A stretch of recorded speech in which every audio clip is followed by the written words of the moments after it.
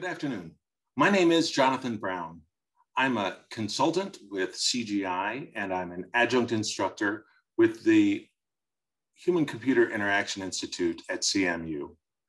Today, I'm going to be sharing what I've learned over the last year, working on a project that was supposed to protect us from hypothetical problems that might be caused by misinformation and disinformation online. The theoretical became concrete with the deadly attack on the US Capitol on January 6th. That was fueled by misinformation. As I record this session, that event is fading from memory, and with it, the focus on this issue. But we need to remember the attack on the Capitol and fix our fundamentally broken World Wide Web. I don't have all the answers, but I've got a couple of ideas from a project that we've codenamed Noosphere. In the first half of the 20th century, a Jesuit priest named Pierre Teilhard de Chardin envisioned an envelope of thinking substance around the earth that grows in step with the organization of the human mass. As we populate the geosphere, as we breathe the atmosphere, so we think the noosphere. He saw knowledge as a living tissue of consciousness enclosing the earth and growing ever more dense. Teilhard also talked about the mechanical apparatus of the noosphere. Quote, to an increasing extent, every machine comes into being, forming a single gigantic network girdling the earth.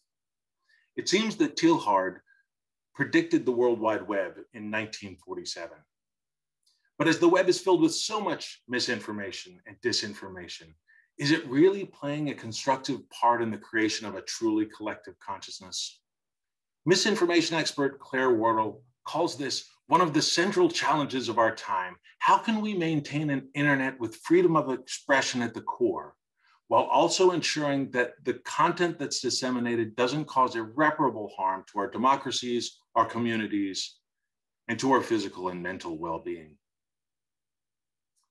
The answer often is to point fingers at the users and to tell them to change their behavior. But as Don Norman said, we must design for the way people behave, not for how we wish them to behave. So I'd like to describe the way people are behaving right now, and then I'm going to talk about some principles that a solution might be based on.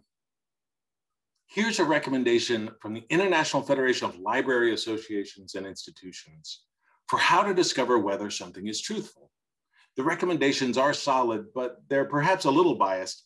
The last one is that you should ask a librarian.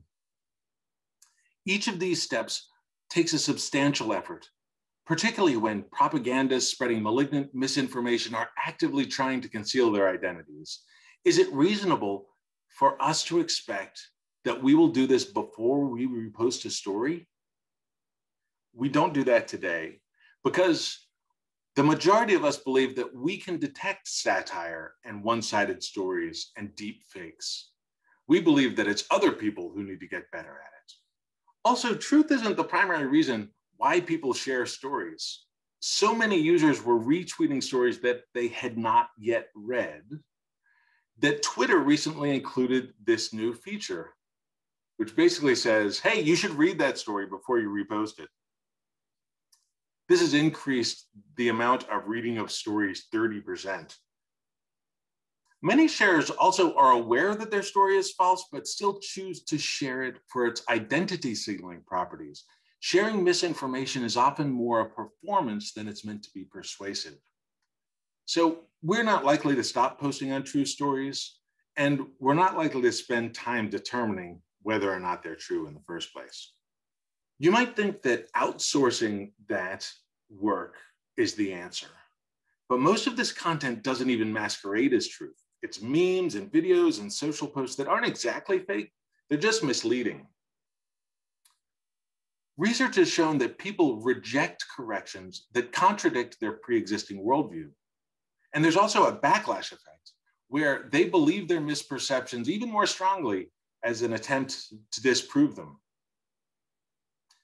We know from experience around the holiday dinner table that it's no use telling crazy Uncle Larry that the moon landing was real. He'll continue to talk louder until everyone is beaten into submission over their pumpkin pie. Context, it seems, is more important than facts. because the most effective disinformation has always been that which has a kernel of truth to it. But the real problem is the platforms. I won't harp on this issue, as we should all go watch The Social Dilemma from the good folks at the Center for Humane Technology. But they shout through a megaphone ideas that are barely worthy of a whisper. Their algorithms have been proven to radicalize people. They reward content creators who create extreme content, and no amount of moderating is ever going to change that. According to Facebook's internal research, our algorithms exploit the human brain's attraction to divisiveness. 64% of people who joined an extremist group on Facebook only did so because the company's algorithm recommended it to them. So according to that math, of the 3 million Facebook users who are QAnon group members, 2 million joined because Facebook recommended it. And QAnon was a key driver of the insurrection on January 6th. Also, consider the scale of their influence. 70% of your time on YouTube is spent watching recommended videos, amounting to 700 million hours a day. Every day, humanity as a collective spends 1,000 lifetimes watching YouTube's recommended videos. And according to the former YouTube employee who built the AI, the problem is that the AI isn't built to get you what you want. It's built to get you addicted to YouTube. Recommendations were designed to waste your time. So our goal here is a paradox. How might we enable moderating content without censorship? Well, Noosphere exposes a simple API for publishing, moderating, consuming, and validating trustworthy content. Any number of interfaces might exist for creating and publishing content. We picture news readers and news feeds and readers and even social media platforms being clients of this API. And Noosphere takes the moderation out of the hands of centralized platforms by baking intermediation into the protocol. It enables moderation efforts to scale, and it pushes moderation to the edge. This is content that's moderated by everyone and owned by no one. So what does trustworthy mean? Technically, we're turning posts and articles into unique artifacts and making them cryptographically verifiable, just like a Bitcoin. In the same way that Bitcoin is a decentralized currency with no central bank, we propose Noosphere to be a decentralized repository of information. It's moderated by everyone and owned by no one. We'll be able to prove authenticity, meaning that everything was written by the author and published by the publisher, and also integrity, meaning that the posts have not been changed since they were published. Then the claims that are made against those artifacts, the comments and the likes, those are also cryptographically verifiable. Those are what we call trust primitives. But we're delivering an intentionally incomplete solution that can be extended by future designers. Because we're all geeks here, I'm going to give you an example from something we can all relate to, Dungeons and Dragons. A typical creature in the game world has an alignment which broadly describes its moral and personal attitudes. Alignment is a combination of two factors, one which identifies morality, you can be either good, evil, or neutral, and the other describes your attitude towards society. In order, I call this predictability, lawful, chaotic, or neutral. Thus, 9 distinct alignments can be defined by these combinations. Again, because we're all geeks here, let's think about Game of Thrones as our example. We can define everybody from Ned Stark, who's lawful good, to Joffrey Baratheon, who's chaotic evil. The great thing about knowing someone's alignment is that you can build a trust relationship if you know it. Consider Jaime Lannister. He loves Cersei, but as he comes to know her, he realizes he can't always trust Cersei, but he can always trust Cersei to be Cersei. So can we map trust to similar 2 dimensions as D&D's alignment? Stephen Covey, the author of The Speed of Trust, says that trust is a confidence born of 2 dimensions, character and competence. Character is built on integrity and intention. Competency is built on capabilities and results. I see these dimensions of trust being evaluated on either an individual action or on the individual themselves.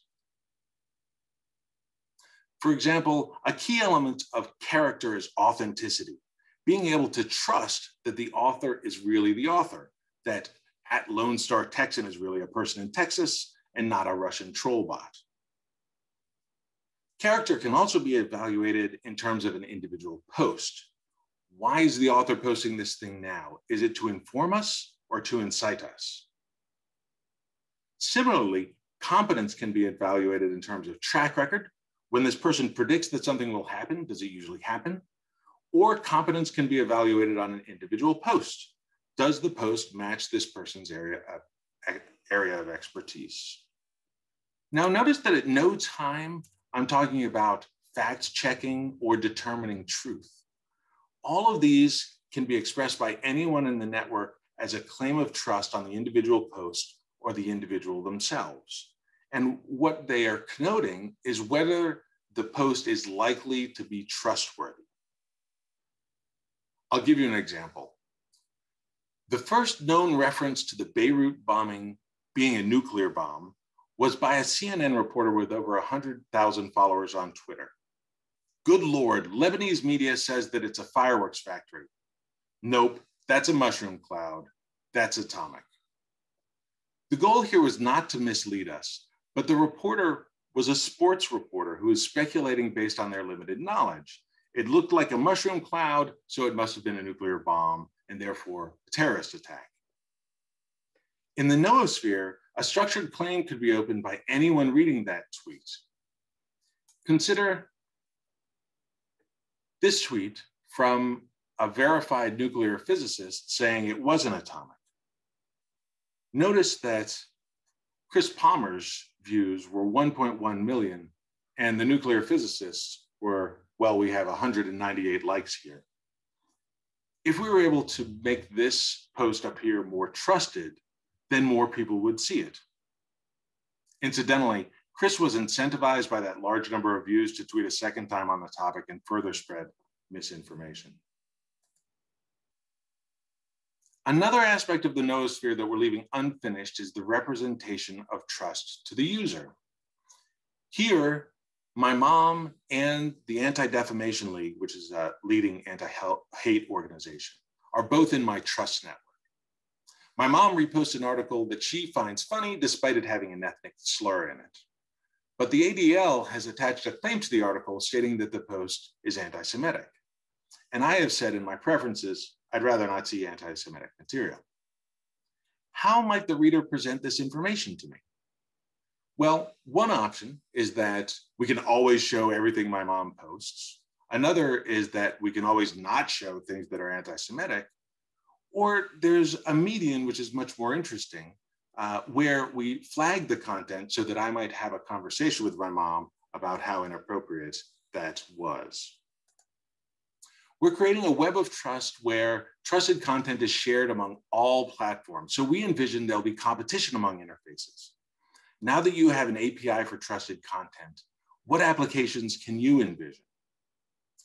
I have envisioned this onboarding experience for a reader application where the user explicitly states their preferences. If every user was allowed this explicit ability, how many of us would choose to have lies and propaganda in our feeds? So are we asking users to change their behavior? I don't think so. We've found that people want to hear from people like themselves and unlike themselves. And in order to have to come to an understanding, we have to abandon truth in favor of trust. There's a word for this in German that means the fusion of horizons that happens during discourse. And this fusion and understanding can only happen when you can trust who you're talking to. We're releasing our first product in February. To keep up with our progress, please follow Noosphere on Twitter at @expostfact. Also, check out the folks who I referenced during this talk and who inspire our ideas. Together, we can fix the World Wide Web and make it worthy of Teilhard's vision.